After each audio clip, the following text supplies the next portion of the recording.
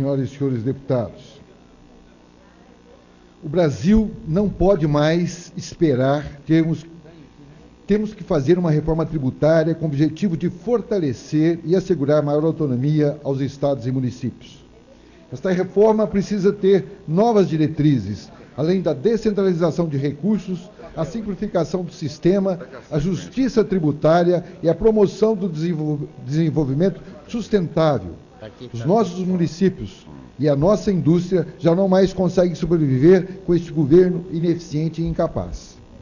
Tenho certeza que, se houver a eleição de um novo presidente, ele precisa entregar no Congresso uma proposta de reforma tributária moderna, contemplando os modelos mais inovadores do mundo, que incentive a produção nacional e a execução em médio prazo, para que os municípios e o Estado se adaptem. E nós, do PSB, garantimos que não pode haver aumento de tributos, porque se houver aumento de tributos, essa reforma de nada valerá.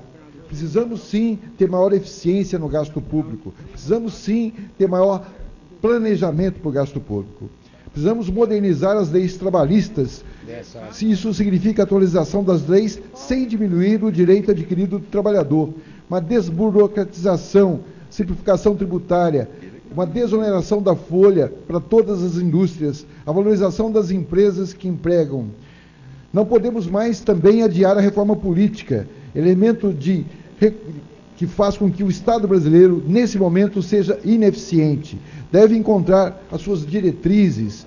Precisamos ter uma democracia de alta intensidade, de tal forma que a gestão pública possa ser permanentemente avaliada pela população, que deve ter uma atuação mais direta.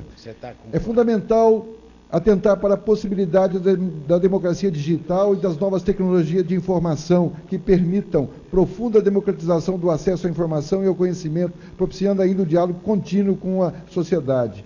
A mudança na qualidade da política é um desafio que tem que ser enfrentado por meio de várias iniciativas que estimulem os jovens a participar ativamente na vida política e no pleno exercício da cidadania, com apoio, inclusive, de jovens indígenas, de famílias quilombolas e da periferia. A igualdade de gênero é outro postulado que pretendemos fortalecer, se não através da reforma política, mas com espaço adequado para que a representatividade das mulheres possam realmente ter uma significação maior. Esse sistema que temos hoje não traz legitimidade suficiente, o que mostra a fragilidade da nossa democracia representativa. É preciso ampliar os instrumentos da democracia direta, como o plebiscito e os referendos. É preciso diminuir o número de assinaturas exigidas para a proposição de projetos de lei de iniciativa popular. Vamos aperfeiçoar os mecanismos da democracia participativa, com conselhos de direitos com representantes da sociedade civil, para que ampliem suas funções. Isto, aliado ao fato de se fazer acabarmos com a reeleição e a unificação das eleições, será um grande passo que esse país precisa dar para que a gente tenha, de fato, uma democracia plena no nosso país. Muito obrigado, senhor presidente.